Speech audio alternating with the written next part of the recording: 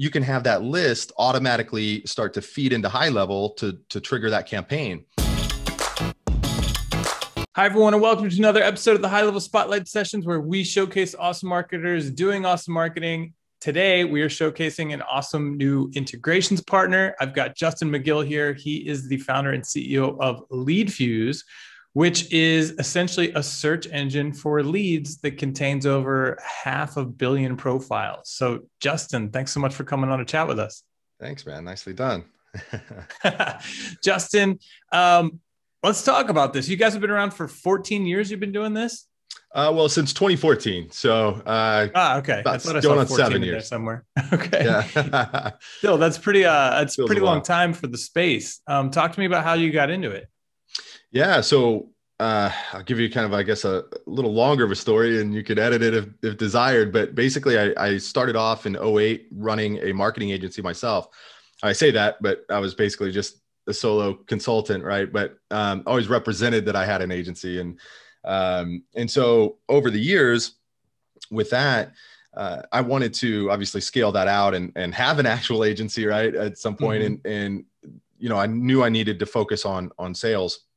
And I started off with websites and just realized that, I wanted to add the recurring revenue model. And so added SEO to the mix and really started to focus on that. But, when it comes to acquiring new clients, I didn't want to spend the time myself cold calling. Mm-hmm. I mean, it's awesome. It works great, but it just was not going to be something I wanted to do. And so I really just started reaching out via email, and over time started to build some automation there where I would input like a keyword, jewelry store Phoenix, right? And then because I was focusing more on local SEO type campaigns, and then would pull in all the results from Google, like the top 60 results, saving the first one.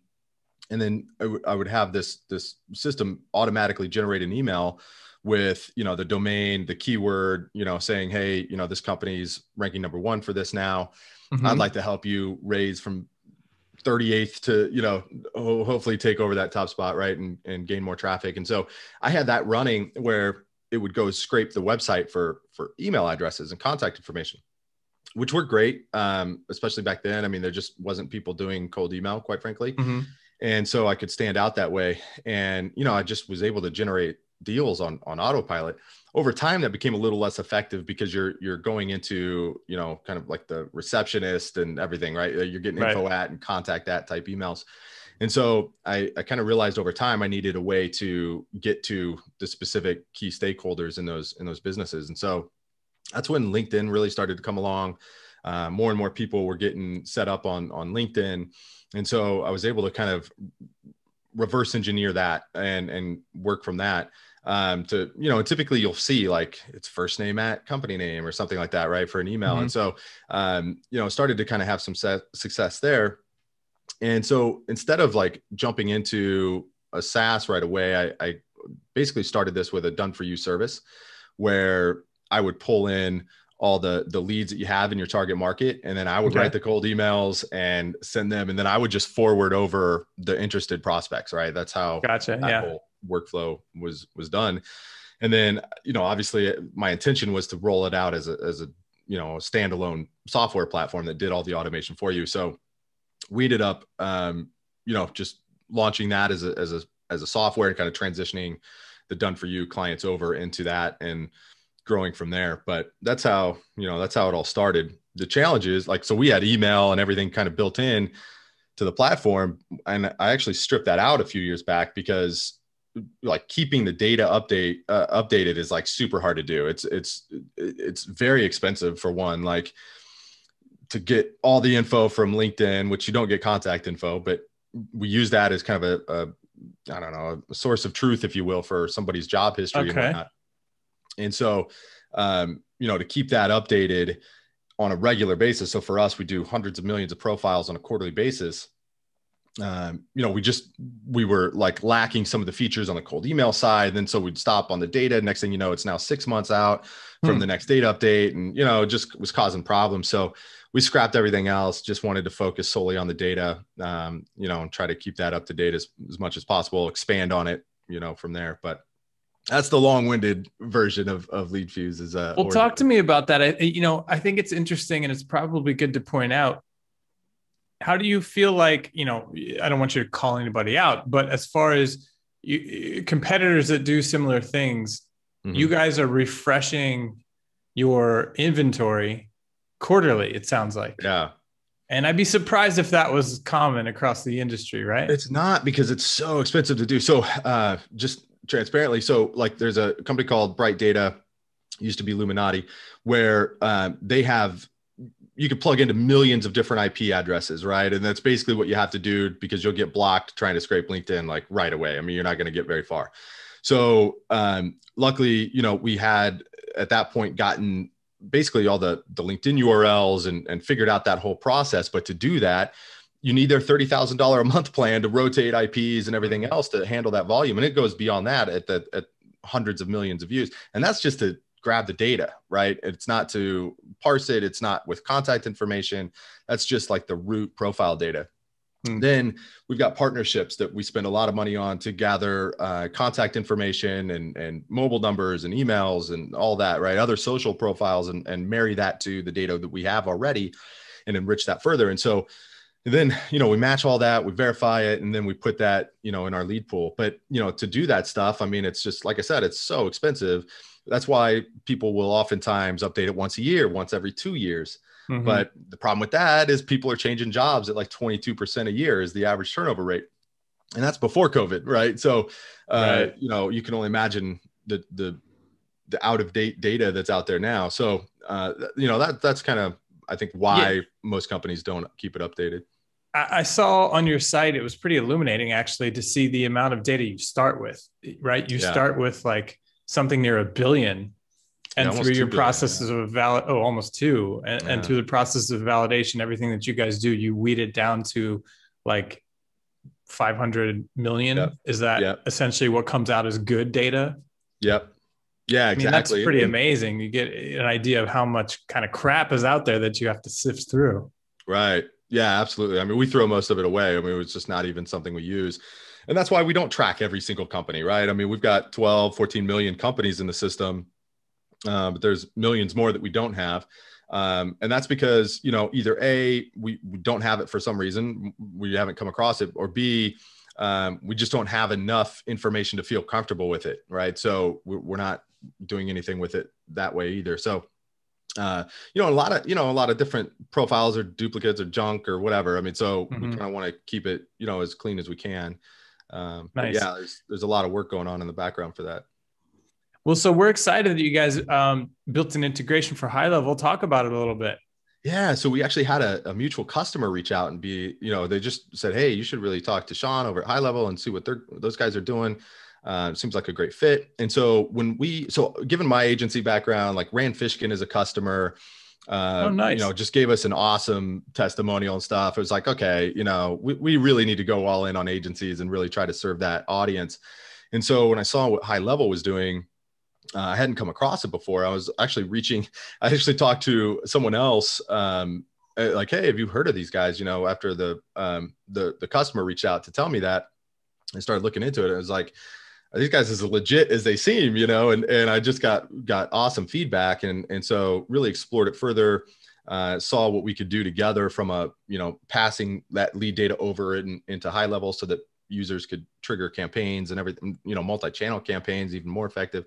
And so, yeah, I wanted to pursue that right away. And Sean immediately responded. We set up a call the very next day, and that this was all within like the last few weeks. So it's pretty new, but we're pretty excited by it for sure. Yeah, you guys put it together pretty quickly, I feel like, which is awesome. And so the community should be excited. We've got lots of cold outreach masters within the community, a lot of new agency entrepreneurs getting into it, looking for places to do prospecting. Being as you've done it for so long, you have any cold outreach tips, any hacks or subject lines you love, anything you could share with the community? Yeah, man. So, I mean, there's so many. So what I could do too is I could maybe even go through the app a little bit and kind of show how you would use some of the data in your cold email outreach to keep it personalized and everything else. I'll give one like offhand that I know worked well and still works well, which is, at the end of the day, every single company website has something wrong from an SEO perspective. Like that is like a for sure known thing. And if you can't find something, then you probably need to study SEO and whatnot a little more, maybe, because there's just always something. And so generally, like something along the lines of, I was checking out xyz.com and noticed a few things that were wrong with your website. Especially like right now is actually a great time because Google's coming out with an update, right? Coming in, well, it was supposed to be May. Now it's going to be June to August, but with their core vitals update and page speed scores and everything else, right? So even tying in something like that to add a little urgency, because that was always the challenge with when, with selling SEO, like there's not like an urgent, okay, we got to do something next week. And so I know for me, with websites and stuff back in the day, we would find something, right? So it could be an accessibility issue. It could be, something that we would try to, add a little urgency to it. And then obviously hook in like the recurring dollars, after that. But, letting them know you've got something, you'd like to send them a video kind of walking through a few ideas on their website. If you're trying to do it at scale, that's how I would do it. If you've got, a targeted list of 100 potential clients or something in your area, I mean, I would probably go through those and put a Loom together in advance. I say Loom, but any sort of video in advance, like just reaching out, hey, here's a few things I noticed. Would love to talk about it further. So, generally something like that will, you want to pique their curiosity a little bit. And, the other big thing I'll say is not to do is like ask for a call in your first cold email. Like the number one goal of a cold email is to start a conversation. All you're trying to do is start a conversation. You're not trying to close a deal. Get some sort of response. Yeah, absolutely. Anything. So all you want them to do is respond to your email, not book a time. That's such a huge ask of somebody to do. If you can get that, that's pretty amazing. Obviously those are probably pretty warm deals. But generally, you want to send them, can I send you this resource? Can I, send you this video? Can I send you some ideas? Like something like that to just start the conversation. But that should be your goal. And that's a win. If you get that response, I mean, that starts something, right? You put them in the CRM and lead nurture them and do what you need to do. But, that should be the focus of your cold emails. Yeah. That makes a ton of sense. But I like the angle of going after things that the large majority of businesses are not doing, right? And that even got me thinking around, I love the fact that the HighLevel chat widget, the web chat widget, opens up an SMS conversation. Whereas I feel like the majority of the industry is still focused around web chat, which kind of stinks, right? Because you type something in and there's never anybody on the other end and you're like, am I just going to sit here all day? Or what was the point of this? Right. Or chat bots where it's just like immediate. You're like, no, like I want a person. And so I feel like for HighLevel users, that could be an interesting angle, knowing that the large majority of the industry is not leveraging live chat that takes you straight into SMS, things like that, hopefully these ideas are getting your wheels turning if you're watching, of ways to be able to do it at scale. I love taking the time to do individualized, but if you're just getting going or you need to do it at scale, then these are great tactics. Cool. So do you want to, go ahead. Did you have something else to add? Yeah, I was just going to say on top of that, like SMS is something that is really underutilized from a B2B perspective. I mean, having it on the website and everything is awesome. And communicating with your customers. I know for me, like I would much prefer to not hop on the phone. I want to just text you back and forth. Right. But like to send everyone those texts. Does. Yeah. In fact, when I reached out to Sean, I texted him first. Nice. Sent him a text. It didn't even email, he responded in 2 minutes and we took it to email and boom, very, very easy. So, I think text from a B2B perspective is even very underutilized. 100%. So do you want to share your screen and show us around real quick? Yeah, absolutely. Let me get this set up here. All right. Can you see it? Mm-hmm. Sweet. So essentially in LeadFuze, there's like two ways to search for leads. One's account-based and one is a market-based search. Account-based is when like, your dream 100, 1,000, whatever it is. And you can import all of those domains right here all at once. The other, you maybe like you even want to do, right, like something like this. because you know the specific person you're after, right? So you could do that, run the search. And this is going to check our lead pool, look for any matches, and there he is, right? So now, boom, I could add him to a list, and now he's going to get my messages or something, right? The other thing that's really cool that you could do here, actually, especially for an agency, is use this from a link building perspective. So you could pull down a bunch of domains from Hrefs or SEMrush or something of competitors that are linking to another website, right? And so that's interesting, yeah. Or vice versa, I should, where the other website's linked to a competitor. So then you grab all of those, upload that here, and then just go here and find someone in marketing, right? At all of those domains, you can get someone in marketing and reach out that way. Or you could, this is basically a keyword field, right? So you can input, it's going to look for the job title, and anything you put in here is going to be in the job title. So maybe you put like, I don't know, link building or something like that, right? You could just type in a keyword. We group a bunch of similar titles together just to help make it easier. And you can go through and, erase things that don't make sense and, whatever. But then now you can reach out, say, hey, I noticed on one of your blogs, you actually linked to a competitor of ours. We have similar content. I'd love to work out a link exchange or something like that with you if you're up for it. Right. And so, yeah, that's really smart. Yeah, it could be used for a link building campaign or for your clients or whatever. All right, so that's the account-based search. The other is market-based. So this helps you identify like your total addressable market. And we start this off with 3 different sections here. And we start with company information. And so you can look up by industry. You'll see similar industries as you would find in LinkedIn, for example, different locations, employee size ranges. If they spend money on AdWords, so we get this data from SEMrush. And so you could pull in, you could use that as a qualifier, for example. Another thing you could do is maybe if they're hiring for like marketing help, right? Like for agencies, that would be ideal, or certain technologies. So if they're using HubSpot, that could be expensive, right? So that could be something you want to leverage. Yeah, that's interesting for sure. Reach out. That's the thing too, is like try to use this data as a way, not just to qualify, but actually reference that as personalization in your outreach, right? Like if they're using HubSpot, reference that. If they're spending money on paid ads, reference that. You can help them offset some of their paid ad budget or, whatever it is that you want to do. Totally. And then the people criteria here is to, narrow that down further to specific people within the companies that you've, targeted up here. So, if you're after the owner, for example, you can add that here.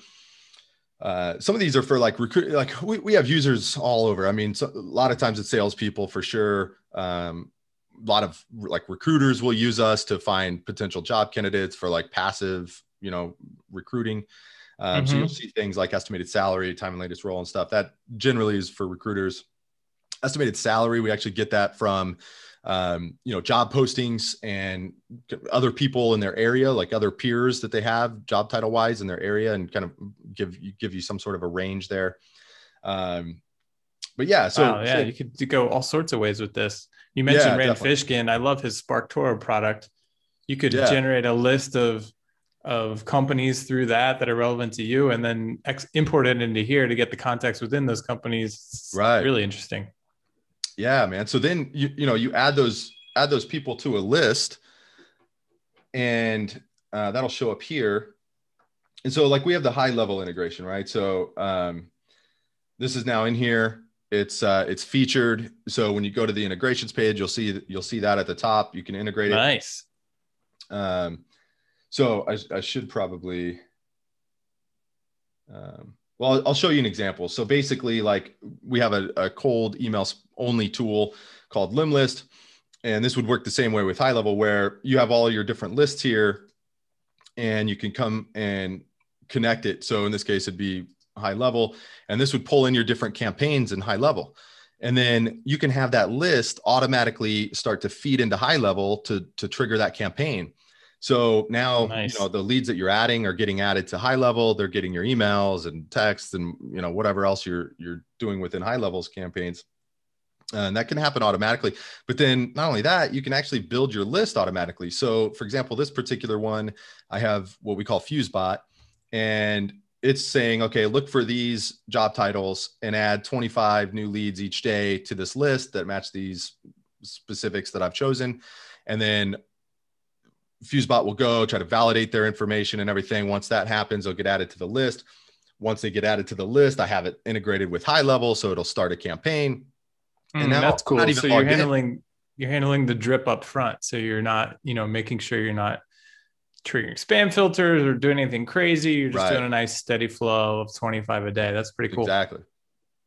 Yeah. And Very so that can happen, without any input, once you have it all set up, so it can be hands off. So now you've got, potentially different campaigns for different clients for your own purposes. If you want to target different industries and, have different messages and feed different campaigns in HighLevel. So you've just got, a system kind of running in the background. That's the idea, is to have this be like this utility.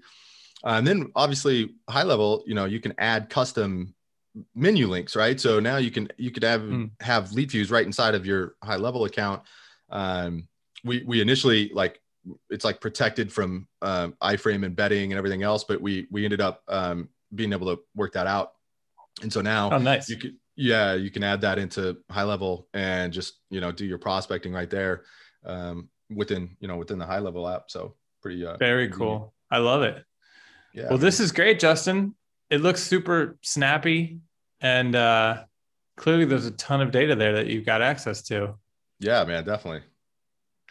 Well, we really appreciate you guys building the integration. I love that we've got shared customers already. And if you guys are watching and you're interested in this, it's leadfuze.com with a Z. So FUZE.com. Head over there. Go beyond that. So here's our standard 2 plans. We had a slider and it plummeted conversion rates and everything. And so we just tried to really simplify this and say, okay, you get, pick from one of these 2 plans. So through HighLevel, and I was talking with Sean about what we could do to kind of make it a little more special for you guys.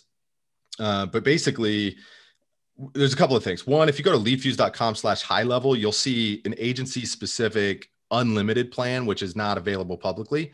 And so you would get unlimited list and unlimited lead credit. So you can add however many leads you want. You could do it. You could resell that to clients, let them log in under your account and set up their own list. You could do it for them, whatever, right? Just unlimited, which is great if you're doing paid ads and custom audiences and everything else, because we give you personal emails as well, which will have a high match rate in Facebook versus something like company emails only, which people don't register on Facebook with their company email. So we give you personal emails. You can build large custom audience lists and everything, and deliver ads to them. I mean, I've done it to specific companies even. But that's an option. So it's a completely unlimited plan for you guys. There's even so we have that for agencies, but even through HighLevel, there's a deal there. So if you go to leadfuze.com/HighLevel, you'll see that. Now on the default plan, if you don't want to, because we ask for at least a 12-month commitment on unlimited, because it is unlimited access. If you're not ready for that, even on the scaling plan, that's $497 a month on the month-to-month. I'll actually personally help you get set up. I'll sync to your HighLevel campaign. I'll do a cold email review of your sequence, provide feedback, a bunch of resources. Like I said, we were a done for you agency 7 years ago with that stuff. It's how I scaled my agency to begin with. So I've got a lot of insight there.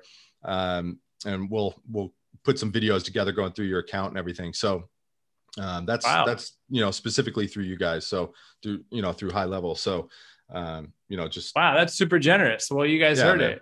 Leadfuze.com with a Z/HighLevel or go HighLevel? Just HighLevel. Perfect. It's amazing how many people it's 50-50. I know. They think of us, I see they think go HighLevel or HL. Exactly. Yeah. No, we're both. Awesome. Well, Justin, thanks so much for coming on to talk about it. This looks great. Absolutely, man. Appreciate it. Thank you guys for watching. We will see you in the next episode.